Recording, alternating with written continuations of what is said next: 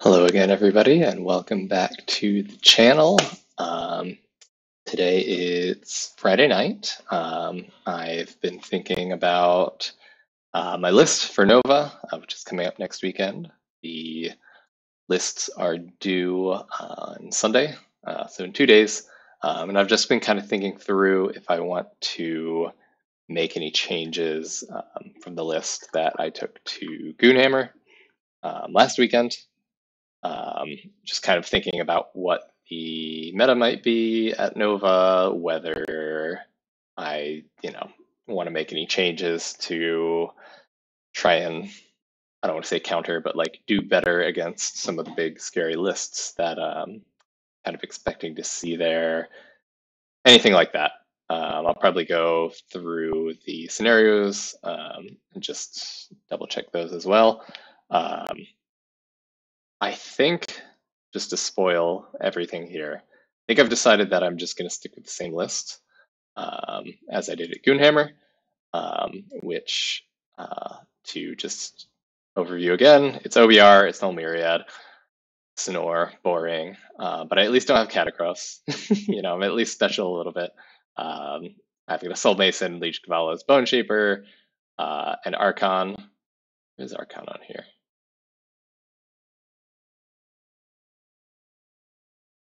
Oh, there he is. Whew, I was gonna say. Did I somehow cheat on my opponents by 400 points? No, Archon is on there. Great. 2x5 Death Riders, which I think is just the absolute minimum Death Riders you want to run because they're amazing. The Morghast Archai, Mortek Guard, Mortis Guard, and of course the Nightmare Predator, and the Bowtie Nexus. All good stuff. So I think I'm just gonna stick with this. The things I was thinking through. So if you watched my last video, at Goonhammer I played Seraphon Starborn, which is kind of one of the scary lists I feel like right now, and is kind of the main reason I took Null Myriad. I played Khorne, which is another very strong faction right now that I expect to see at least a few of at Nova. And I played Slaves, a very fast killy Slaves list, which I don't think Slaves are anything special right now, but that arch type of a list, just the very Alpha Strike, charge in, kill everything. You see that you see variants of that with like pigs, slaves. Obviously, they're different, but just that arch type of list, it was good to play against, and I felt okay against it. And then I played cities, right? I played cities, which I don't expect to see any of because the new book's not out yet. Um, I've also gotten games with this list in against Fire Slayers with just lots of bodies, and against hits with like one big squig herd and like 2x10 bounders and things, which is not exactly probably the most powerful squig list, at least against me. So I've seen a variety of things. Now, the things that I haven't played against with this particular list that are the scary things right now are obviously the two big death armies that everybody is scared of right now, just Soulblight, and of course my own OBR. Looking at the Nova Open, unfortunately on the app you can see, on the app you can see some people have already have their factions displayed and their lists submitted, even though lists are not due until Sunday. But just from the small subset of people that are on here already, there's 115 people listed. There's maybe like 30 people with lists. I think out of those 30 people with their factions listed, there's already like 6 OBR, and that's not counting me. So there's at least, that's 7 out of 30, 35 lists that I know so far are already OBR. So I've been thinking about that mirror matchup, and the other big scary thing right now is Soulblight in multiple varieties. So there's the Tom Guan list that's just like 160 zombies. I think I saw a comment on AOS coach chat the other day that Tom was in coach chat. There was 1 or 2 messages back and forth about the list, and he was saying that he thinks that list would still be strong and competitive even if it went up like 300, 400 points, which is just crazy. I feel like something like OBR would still be competitive if the list went up like 60 to 100 points, but like beyond that, you're really just you're having to drop like entire units. Um, so kind of crazy that that's his opinion. And somebody else followed up in chat who had, I guess, played Tom with the list that in the game where Tom beat him, Tom didn't even bring in like 60 zombies onto the board out of reserve. He just like left them there to die because it didn't need them, I guess. Probably the whole board was taken up by zombies and dire wolves already, which is just crazy.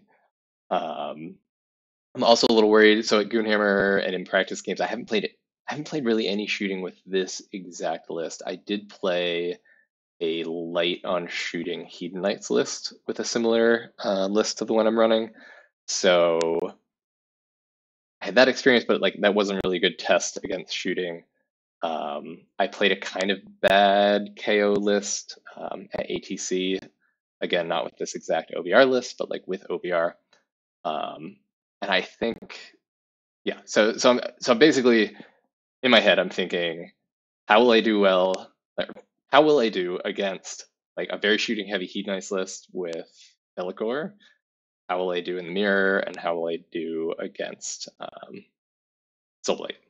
Those are kind of the three big things in my head where I'm like, if I'm changing my list at all, I'm making a change specifically to deal with one of those three things. Those are the three things I feel like I need. You know, I haven't really practiced against enough to know the matchup well, and those are the things I feel like if you're gonna go 5-0, but 8-0, I guess at Nova, like those are the things you are going to have to beat at least once. Like you are not getting to the finals, probably not even getting to day two without beating a Soulblight and an OBR. You know, maybe a shooting list. There are a couple KO on the factions that I can see already. Um, I'll start there. I'll start with the shooting archetype because I think I have the least to say about that. Um, I feel like KO the builds that I would be most worried about are the ones that got nerfed.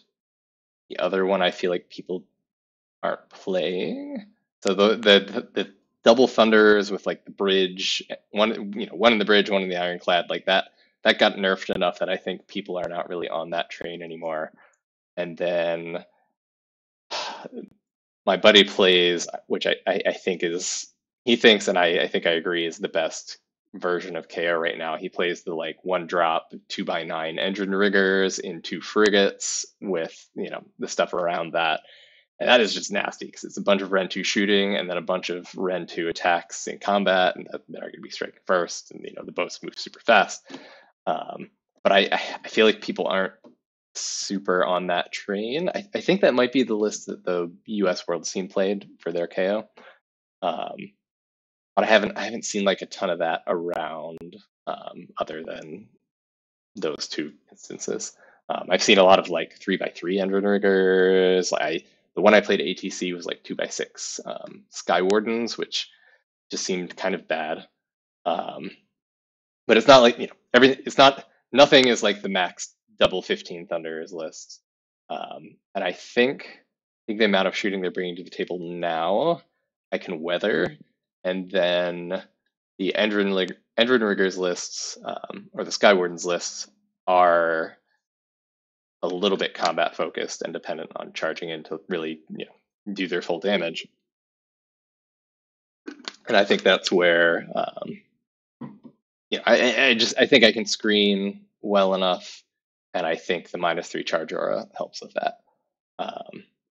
So I'm feeling okay into KO, and I'm also fast. This list is also fast. I have 5 units that are move 10 or above. So it's fast enough that I can go get things.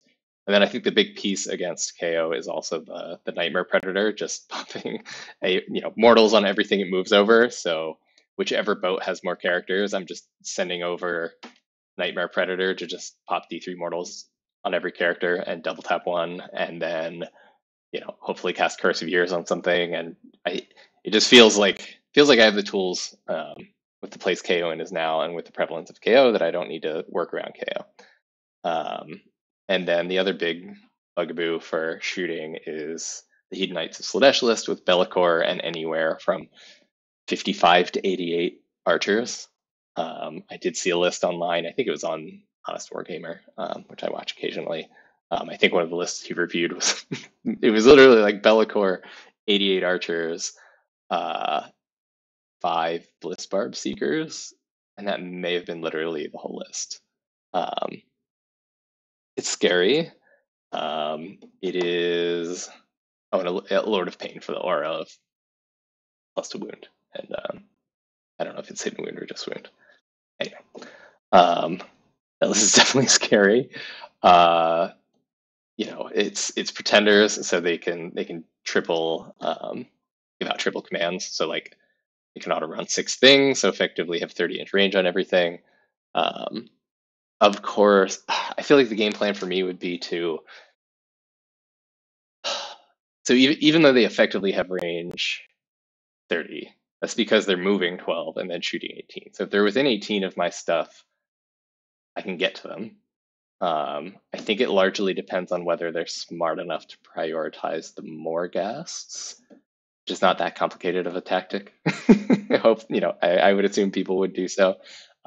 Because them going in and shutting down Unleash Hell is obviously huge. Like if I can go in with the Morghast and tag 2 units so that they can't Unleash Hell and then just get in like anything else, like archers will just start disappearing. And I feel like that list has pretty diminishing return. I feel like it starts to lose steam fast once you start getting through like 1 or 2 of the archer units. So I don't know.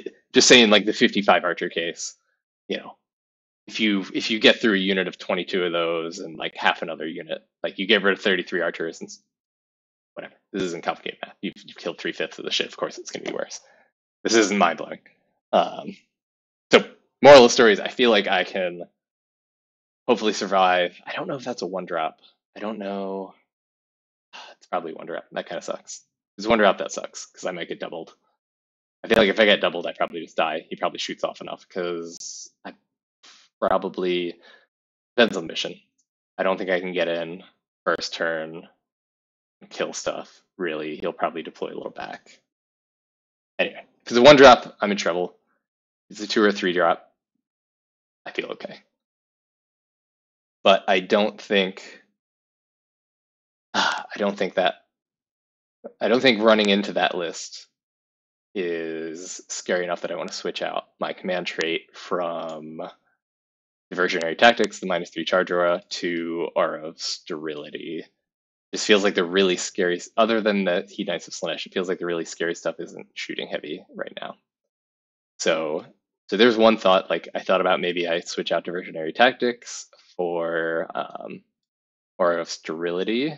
In that case, I would probably switch my general to be the Bone Shaper and put it on him.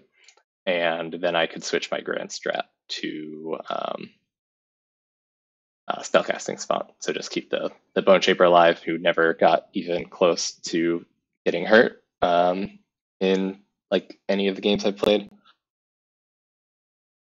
So that's a bonus. That would be a bonus with that change. But I think I value the Diversionary Tactics. And one of the big reasons I value that, actually, army I didn't mention. I have also, it feels like there's going to be a lot of Beasts of Chaos at Nova. So that is an army I haven't played against at all. I'm going to get a practice game against them on Monday. But I feel like Diversionary Tactics is huge against the Beasts of Chaos. Because if I can get up, Soul Release on Archon, I can have one side of my line that nothing can come up within 12, and then I can have the Liege Kvalos behind a screen on the other side, giving -3 to charge. So the big scary Bulgar unit coming in, I think I said this in a previous video, the big scary Bulgar unit coming in is on a rerollable 8 instead of rerollable 5, which is a totally makeable charge, but it's obviously way less likely than a rerollable 5 by order of magnitude, practically. And of course, they have tricks to pull things out of position. Move something 2d6 towards the board edge, which could absolutely just pull this guy away from where I want him to be and set up the charge better. I would hopefully, I would probably play to box this guy in so he can't be pulled toward a board edge and mess up my whole formation. But yeah, I think for that and for all of the Alpha Strike armies and all of that, I really think Diversionary Tactics has to stay in. It's just so good. All that is to say, I don't think I'm worried enough about the shooting armies going in to switch the list up because of that.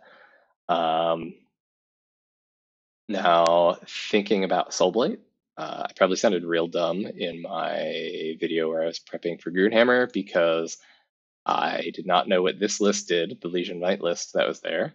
I thought it was real bad. Looking at this list, I'm going to use my sword to close the door over here. Excuse me. Probably sounded real dumb because I looked at this list and I had no idea what it did, and I was just like, Black Knights seem bad, and Black Knights are not bad from talking to people like Goonhammer. And this list went 3-1. It was the fourth place list. So yeah, it turned out I was dumb. So I came home and I said, all right, Legion of Night does what now? Like I didn't even know what the subfaction did. Turns out it's real good. It's just Mortis Praetorians from OBR. So anytime you charge something, anytime your enemy, I'm speaking from the perspective of Legion of Night player. Anytime one of your units gets charged, one of your own units, you have the option once per turn to make a charge with one of your own units that's within 12 inches of the charging unit. So just like Mortis Praetorians, it's a countercharge thing that happens once per turn. And in addition to that, Manfred, I like skimmed his new War Scroll once, but didn't really fully lock that into memory. So Manfred also has a countercharge thing. So instead of moving d6 inches when he uses the redeploy command, he can instead attempt a charge, which is freaking amazing. Yeah, so I have my totally legitimate source of Soulbright. That'd be a fun list. Do a Soulbright list. No. So I have my totally legitimate source of Soulblight rules up in the other tab here, and yeah, if he makes it, so if he receives the redeploy command, he can charge instead of moving d6.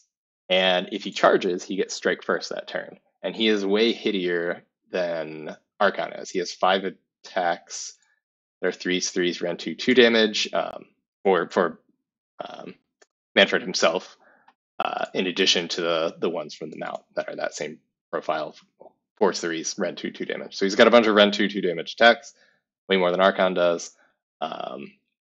He's a vampire, so he can heal. He has built-in ignoring first wound or mortal calls in each phase, which is great. You have to got the annoying thing where you have to resolve his attacks in a certain order, so you have to allocate everything else first before his sword, the 5 attack round 2 damage sword. And if you slay anything with that sword, you add 1 to attacks of melee weapons for summonable units around him. So it's not the hugest deal, especially like in this list where there's not like the Graveguard in here, so nothing summonable here is really hitty. But like in a list with Graveguard, I guess that could be good.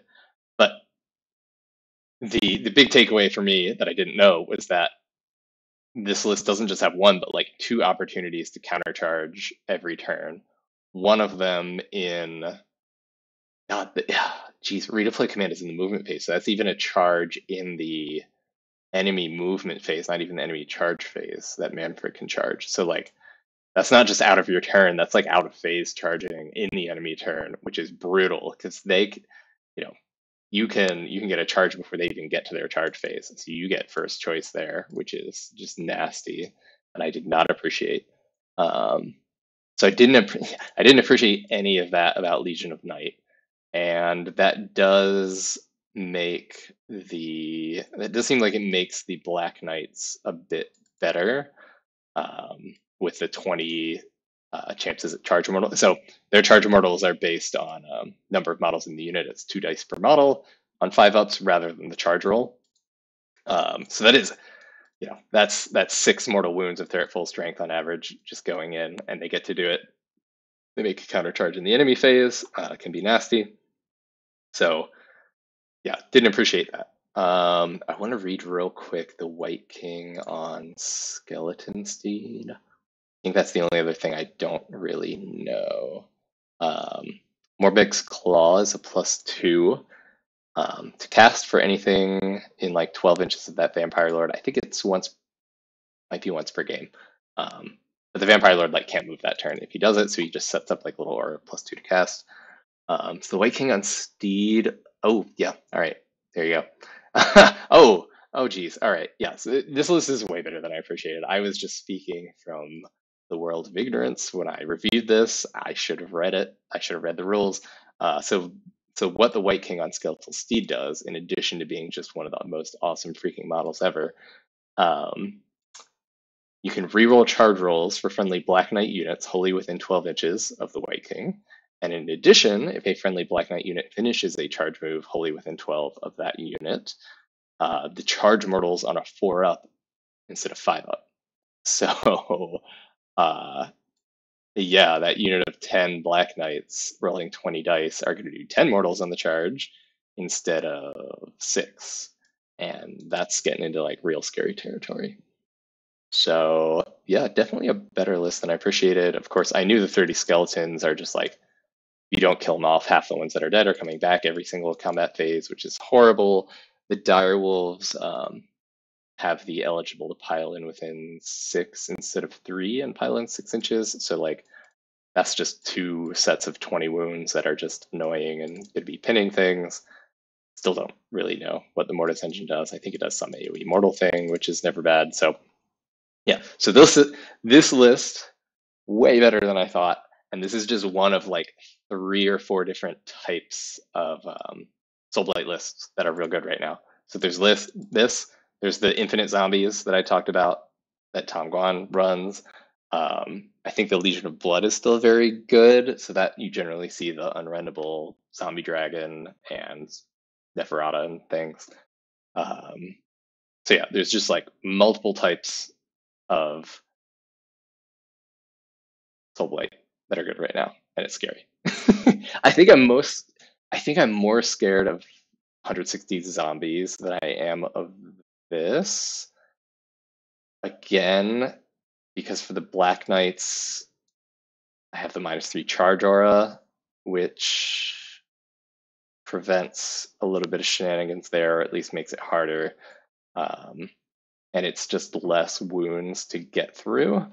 One of the other things about Soulblight is their magic lore is very good, but unlike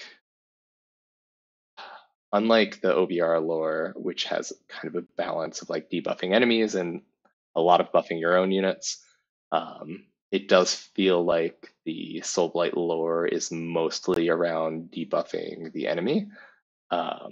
So Null Myriad is very good for preventing that, obviously, and in fact feels almost necessary given the existence of and the strength of Soulblight right now, in addition to the Seraphon. I'm telling you, I've been so tempted. I've probably said this in a previous video. I've been so tempted to go like Mortis Praetorians just for extra funsies instead of Null Myriad, because, like I said, there's like 6 other OBR already that I can see that are probably all Null Myriad. They probably all have Catacrows. And I just want to be different, and I want to be a different special little boy.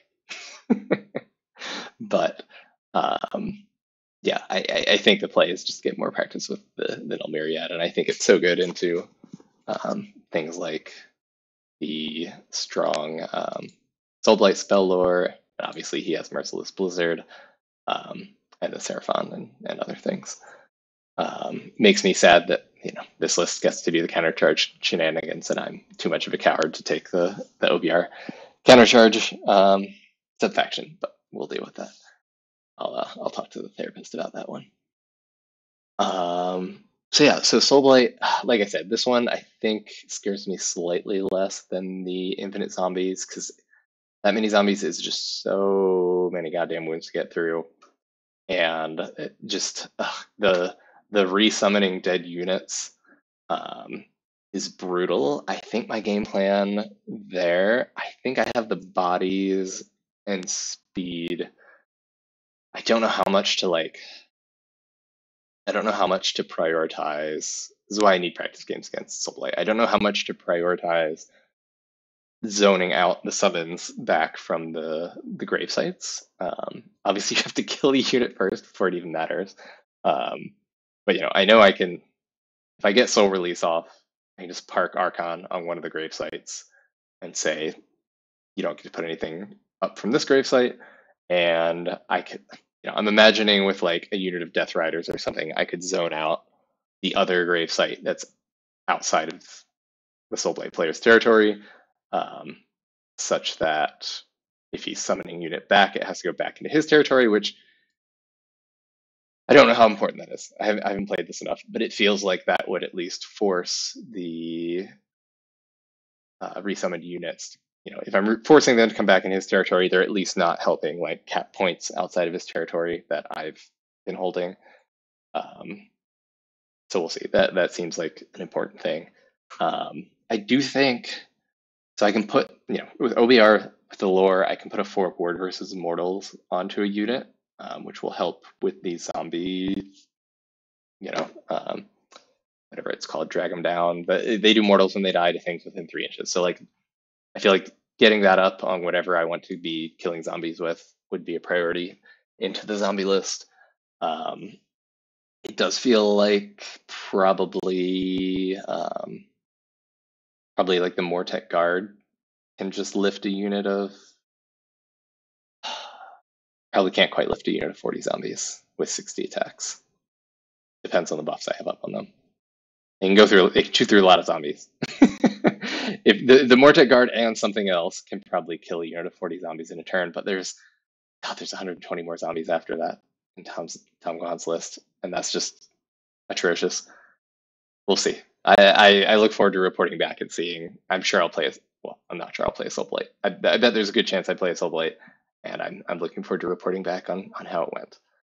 Um, God, all of that is to say, I don't actually know what I would change to make. I don't know what I would change to give myself a better chance against the Soulblight lists. So it seems silly to be trying to make changes to help with that matchup when I don't know that matchup well enough. Um, yeah, and it's funny, the like standard strong. Sorry, I have an itchy nose right now. The standard strongest, arguably, OBR list is like Catacross and 1 or 2 by 6, Immortus Guard, and all that jazz. And I don't think that really helps against the Soul Blight relative to the list I'm bringing. Because like Catacross puts -1 to wound on something. Like, who cares? Obviously, well, it does. Giving everything all out defense and all out attack in a giant aura obviously helps all the time. Like let's see, math. 6 Immortus Guard, 18 attacks. We'll say they're on 2s and 3s because I don't think there's anything in that list to give them +1 to wound. So 18 attacks, 2s gives you 15 hits, 3s gives you 10. They're 2 damage each, 20 damage. And zombies have a 6-up ward. They might have a 5-up ward in the lots of zombies list because of like Ulf Incarnate and Phylactery. So even with the double fight, you're not killing 40 zombies even with double fighting 6 Immortus Guard in 1 turn. So yeah, I think my list might be a little better against the Soulblight just because I don't know. I have some more bodies. I have some more bodies with the Mortek Guard. I'm a little faster and can spread out a little more with the fast things in Archon to like block off like block off points and block off grave sites. I don't know.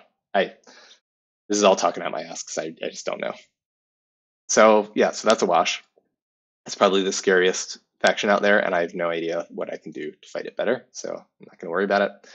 And there will be a similar theme with my last consideration, which is that in the mirror matchup, I have not played the mirror matchup at all, and I just, and I know in my head what Catacross does, uh, and I don't know if I can beat it. I think that would be a cagey match. Um, I think I may. I think that one actually would depend a lot on the scenario because if it's a large number of objective scenario, I have more speed and ability to spread out than the Catacross double six Immortus Guard like bunker castle thing. Um, Although of course the six Immortus Guard are coherent and can spread out all on the line now. Um, and the Catacross bundle is 24 inches, so it doesn't even have to be that grouped up. Um, I think a minor advantage I have is that Catacross is faction locked to Mortis Praetorians and thus does not get the Null Myriad spell ignore. So I can at least try and live the dream of using Archon to just Curse of Years Catacross, and he's going to be in bodyguard range of a bunch of Immortus Guard, but like, maybe I live the dream and get a big Curse of Years off and kill a bunch of Immortus Guard and do some wounds to Catacross, and then, what his turn he brings it all back, and like it doesn't matter. But look, let me dream. I can live the dream. I can Curse of Years Catacross. I can try to somehow get my Merciless Blizzard guy in range of Catacross. What I'm saying is I at least have a target that is vulnerable to magic, where I can send my endless spell back there. I'll be trying to cast Curse of Years every turn, and at least, even if I'm not really hurting Catacross, it's at least pinging wounds onto all the Mortis Guard as he bodyguards, and that's really like, the path to killing a Mortis Guard is not getting through their stacked like 2-up or 1-up save. It's like getting the characters who then have to pass off the wounds onto the Mortis Guard. So I'm hoping that I can do that. I think I just really have to be casting all my magic on Catacross, and I need to be trying to get my fast shit like behind the Mortis Guard wall into the characters. Part of it'll depend on whether like they're just Catacross or whether they're double Mortark. After double Mortark and a bunch, 6 Immortus Guard, there's not that many points left. I feel like the lists I see are like 2x5 Death Riders, double Mortark, and as many Immortus Guard fits in after that. So like in those cases, I don't know. I'm just trying to kill their fast things, the Death Riders, before they can do their Death Rider tactic. I'm trying to. They're probably 1-drop too. Oh, it's going to be painful. Well, anyway, the good news is, I'm kind of treating Nova as a learning experience in prep for the Atlanta World Championships that I got a ticket to due to winning Goonhammer. So I think rather than changing anything now, I'm just going to roll with it into Nova. I'm going to hopefully play some good lists and good people that I have not played before and just get that experience to know if I need to change things up. Last thing, real quick. So the format of Nova it's 8 rounds. So it's 2 on Friday. No, it's 3 on Friday. Sorry, it's 3 on Friday, 3 on Saturday, and 2 on Sunday. But after round 5 on Saturday, they give everybody a chance to drop and just play 5 games, which 98% certain that's what I'm going to do, unless I'm by some miracle in the top 8 going into round 6. Because what they're doing this year, instead of, I was under the assumption that the last 3 rounds were only for the top 8, but what they're doing this year is they're giving everybody a chance to play all 8 rounds. So after first 5 rounds, the top 8 will go into like the championship bracket to determine the overall winner of the tournament. But anybody else that wants to go the full 8 games, they'll also split into other 8-person groups, and they'll each like do a bracket, and there's going to be prizes for each. We're calling them pods, each 8-person pod. So like the winner of each 8-person pod is going to get a prize, which I think is awesome. It's super cool to give everyone the chance to go all the way to 8 games if they want. I don't really want to. I have a friend hosting a party on Saturday for Labor Day that I would like to go to. So the negotiation I've had with my wife is I'm planning to drop after 5, but if I'm in the top 8 and have a chance to go all the way in the actual winners bracket, can't really pass it up. I got to do that. So we'll see. Hopefully I run into a real scary Soulblight list and it's a moot point and I don't have to think about it and I'll just drop after 5. Yeah, as you can see here, make that a little bigger. The objectives, the battle plans are ice fields right off the bat. Hell yeah, so excited. Love ice fields. I love it. It's so great. And OBR loves it because we don't have to run. We can just do our extra 3-inch move and not slip and slide on the ice. Geomantic Pulse. I think I've played this. I played this once with OBR. This one's fine for OBR. Credit to Alex Tubbs, who I see chat in AOS Coach chat a lot, who has talked about OBR strategy for this particular battle plan. And his advice is you just go stand on the middle 2 points, and no matter which side the pulse is coming from, it's gonna make it to the middle. And then you're standing there and you control the middle 2. So you're gonna control as the pulse goes across for a couple turns and just like build up a big lead, and you've hopefully killed the enemy and such. Seems like a super reasonable way to play it. Powerflex, played that at Goonhammer. It's a good one. I like it. It's the one with the A and the B, and person going second switches, not switches, determines whether A or B are turned on. It's real cute. I basically like went and stood between one of the B and one of the A's on my side, and then killed things until I could get both.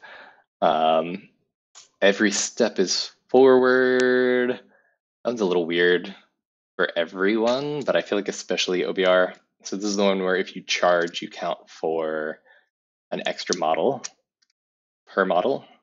So it doesn't help giants because they count as like 31 instead of 30. But a unit of infantry will count for 2 per model if you charge. So yeah, so if you charge, you count as extra, but if you retreat that turn, you count for 0. So OBR, I like to, we have all the retreat and charge shenanigans, and if you're retreating and charging, then you're counting as nothing on a point, which can be annoying. Spring Trap, played that again. Didn't appreciate until I got in that game that it's a nice one because there's only 3 objectives, which is always good for OBR, and because your territories go all the way up to the center. This is the one where I was really able to like create choke points in the center with the Bone Type Nexus. So I was able to like put the Mortic card in a choke point and have them not like immediately get popped by the big scary things.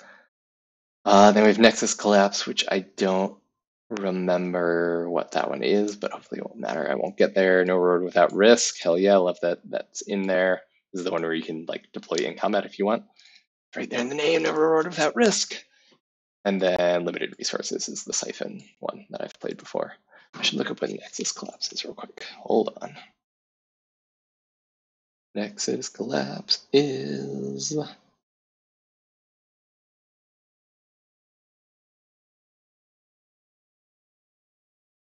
right, yes, it's the weird like diagonal set of 6 objectives and they start disappearing. So the person going, oh no, it's not the person going second.